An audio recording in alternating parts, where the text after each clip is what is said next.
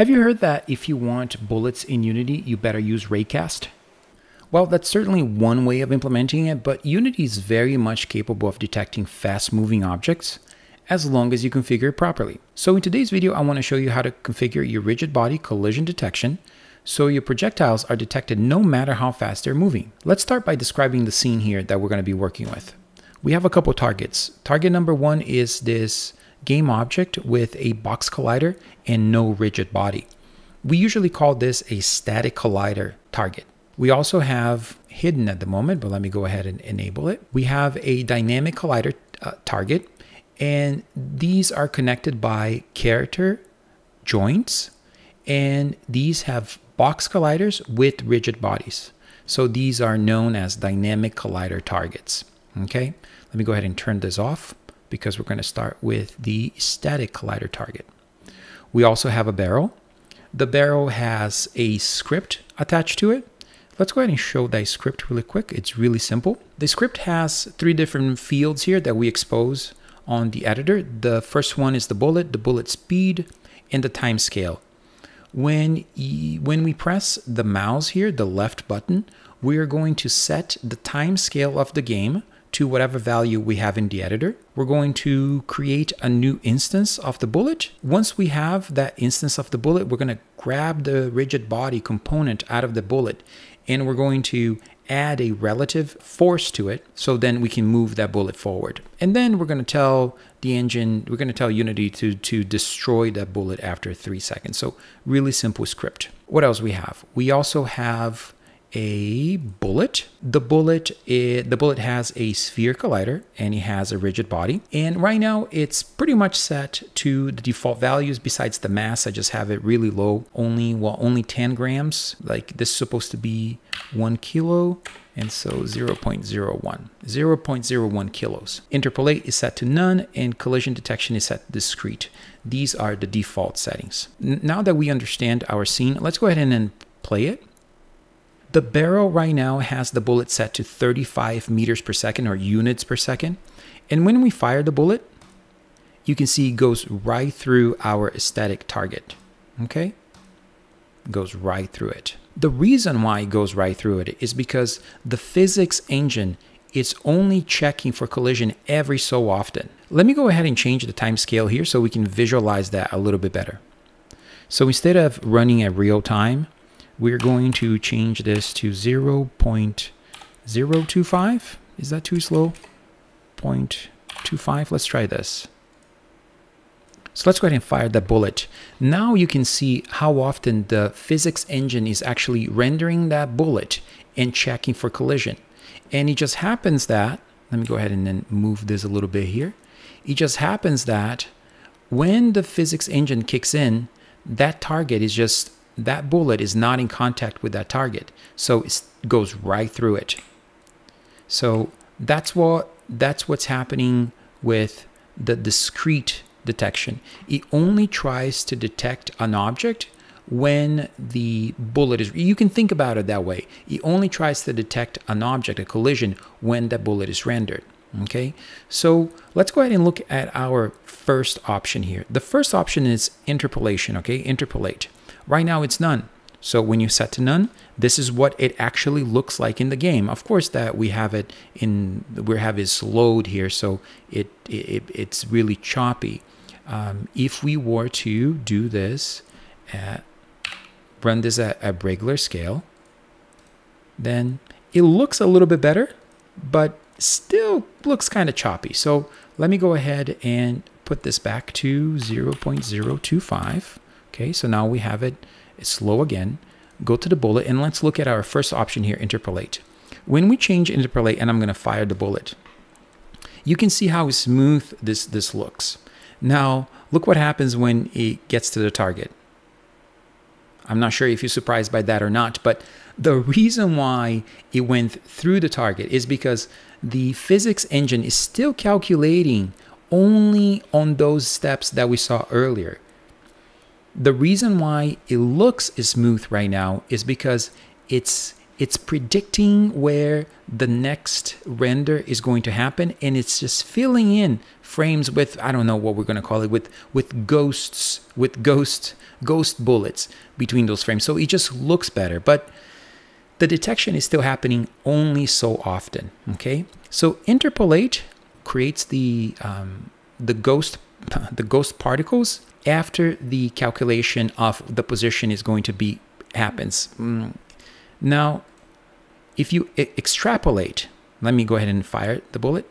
When you extrapolate, it's doing it ahead of time, okay? And there's some consequences for that. I can show you a little bit later on. But this setting right here, interpolate, is for visual only, for only visual, okay?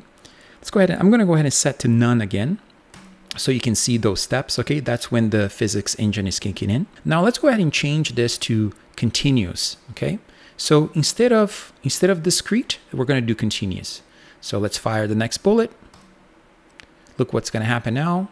Even though it's only taking every so often the steps, now because the collision is continuous, between those two steps, it checks to see if there was any colliders between those two steps. And if it detects that collider in there, it puts the bullet in that location, okay? So that's what continuous does. This is the best way to detect fast-moving objects against static colliders, okay? So again, you can fire the bullet against static colliders, and this is gonna work just fine. Now, let me change here the static collider to dynamic collider. So let me go ahead and turn this off. I'm gonna turn the dynamic collider on, and the setting is still the same, it's still continuous. Let's fire. Look what happens here. It's continuous, and now it's gonna go through the object again, even though we have continuous. And the reason why it's going through it is because these objects are not static colliders. These are what we call dynamic colliders because they have rigid bodies attached to them. So in a situation like that, what we need to do is change from continuous to dynamic. So then we're going to hit a dynamic object. So let's go ahead and fire. When we fire the bullet, now it's going to detect. Okay, I'm going to increase the mass here a little bit so we can actually see that dynamic collider actually moving.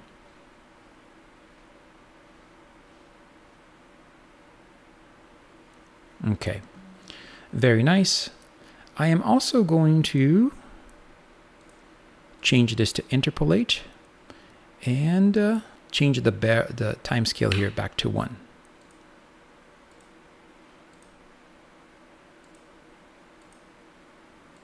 So let's go ahead and turn this off and bring back our static collider and take a look at the continuous speculative. The continuous speculative tries to guess where the collider is going to be. So in a situation like this, it's hard to see here, but it hits the target a little bit before it actually hits the target. So let me go ahead and reduce the speed back to 0.025, and let's fire the bullet, and let's see if we can see it hitting it before it actually hits.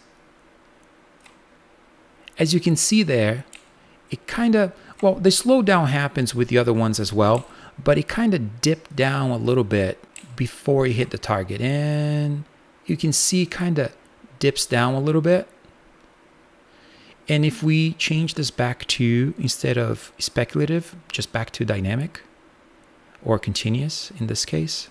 Dynamic also works for static colliders, by the way. So it doesn't work for dynamic colliders.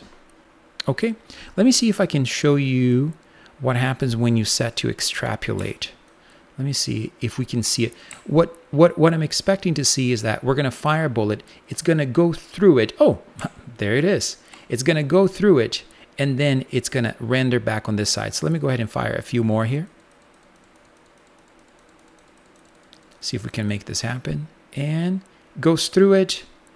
And the reason why is because when you're extrapolating where the bullet is going to be, it tries to guess before it actually calculates.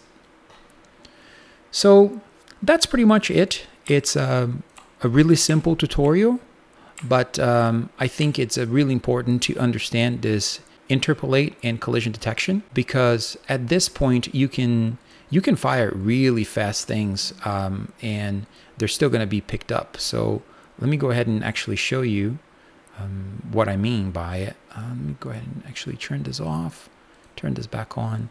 And then right now we have our bullet being fired at 35. Now we can change that to whatever you want. So instead of 35, it can be 1000. So fire the bullet, there it is. And keep in mind that the time scale here is really slow, but I'll go ahead and I'll make that really fast. But instead of 1000, we can make 5000. And it's still going to be detected. Let me go ahead and put this in real time here so you know that I'm not cheating. But fire, fire, fire. There you go. It's hitting every time. Instead of 5000, what about, let's do 50,000. There, it's hitting as well. Okay, let's do, what is this, 500,000, 5 million? There, it's hitting as well. So no matter how fast you fire your bullet, it's going to hit now. I hope you found this video informative. If you liked it, please leave a comment, give a thumbs up on the video, and subscribe. Thank you for watching. Bye.